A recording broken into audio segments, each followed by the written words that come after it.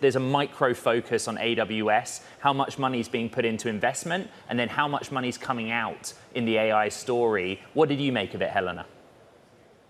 Well, I think the hot topic for the last few weeks has been the huge CapEx spend, whether it's justifiable. I mean, Amazon has guided exceptional increase in CapEx since the last quarter. In the first half of 2024, their CapEx was 30.5 billion. They're guiding even higher amount for the second half of the year. Just to put in comparison, their CapEx for the entire year last year was only 40.8 billion. So that is definitely a very significant increase.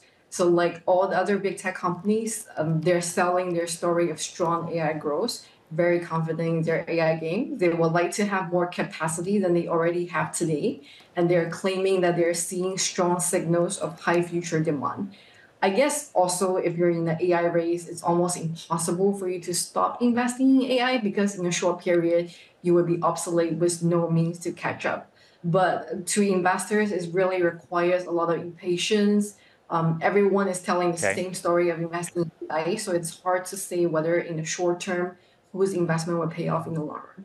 Helena, just focused on AWS, we've hardly discussed the retail business or even advertising. Did you see anything in those segments of the business that interested you?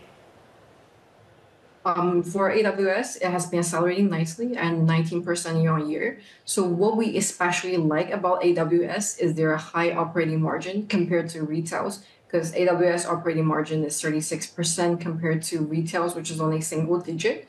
So AWS right now only contribute to 18% of the total revenue. So we do believe with AWS scaling up so fast, it is going to take up a bigger portion of the entire revenue. So we think the real kicker for Amazon in the future would be the margin expansion brought by AWS. Let's talk about Apple. You know, I look at the numbers. It was basically a beat across the board, apart from China. How much emphasis do you put on that China number? Well, I would say Apple is saying they still see it already as an improvement compared to the first half of the year, but the numbers are definitely not great. Usually when a particular market is not doing well, Apple will specifically point out it's not really the iPhone, but actually the other product category that drag the sales. But they have not commented like that for this particular time. So we can take it that iPhone is actually part of the reason, or in fact, one major reason for the decline. So domestic competition from local brand is still playing a big part. Apple was giving out huge discount in order to fight the competition. So that will also be one of the factor that hurts the revenue. Tim Cook and Luca Maestri got a lot of questions about how Apple Intelligence will impact an upgrade cycle in October, probably, when the 16 generation comes. Have you done the math on that? Yes, I did. So iPhone sales still remain pretty muted. They're down 1% year over year for this quarter.